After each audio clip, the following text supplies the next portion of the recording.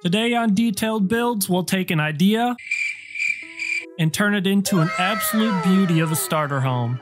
Welcome everyone, I'm CyberCherry, and stick with me to level up our building skills through the use of a few brain cells and some design concepts. Function, shape, color, and texture. First off, function. What is the purpose of a starter house? We're just talking the basics here. A bedroom, storage, and some extra room for crafting.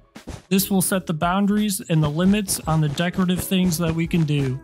Now to shape, often derived from function. So we have a boring rectangle. What's twice as interesting? How about two of them? Just with this, we're able to break symmetry. It's best to work with odd block numbers. If we take this shape vertical, you'll be able to see the different sight lines. With a few more corners, it can force depth as we wander around the shape. For the roof, we're keeping it simple with an A-frame. Now, obviously we can't get away with a wool building. It's time for color. Let's go with warm colors like reds and browns. Stone is acting as our strong foundation, mud serves as a dusty bottom, and red terracotta is the canvas for the walls and the deep slate for the roof. I don't know what it is, but a dark roof just seems to look better to me. Now, I'm not gonna lie to you, this looks pretty weird. We need texture.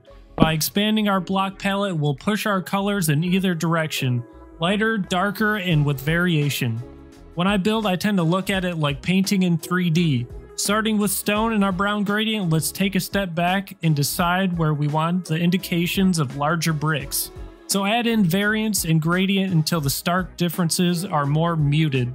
Again, every once in a while take a step back and have a look. I might have slightly overdone it with the texture, but you know what, it works for me.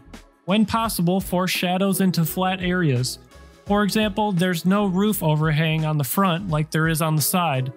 With a few stripped mango logs, we can get instant depth.